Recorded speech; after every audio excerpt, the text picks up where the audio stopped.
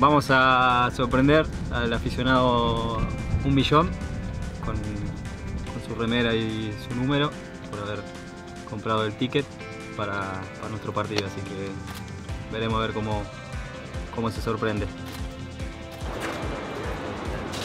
How are you? John Patrick, president of the club. How are you doing?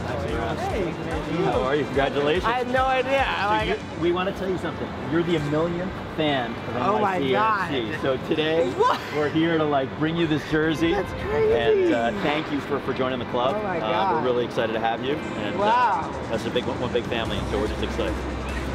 I win nothing in life. That's you win crazy. nothing in life. Well, this time things are about to change. That's crazy.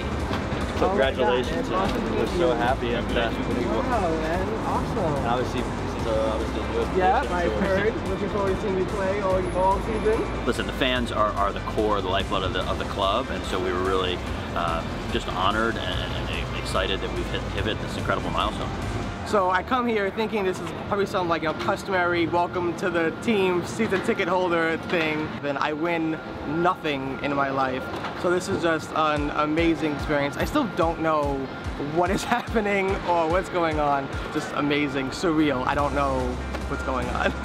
Bien, la verdad que contento, me ha tocado a mí, así que creo que le dimos una buena sorpresa para él.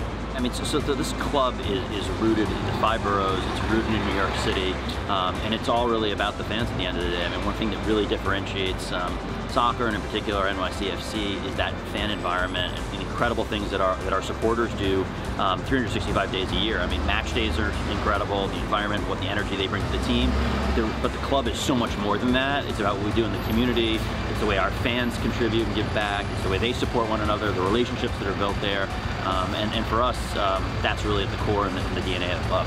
I've been looking forward to the first game for months now, and then having this happen right before it is, like I said, just completely, utterly surreal. I don't know how else to describe it besides completely unbelievable.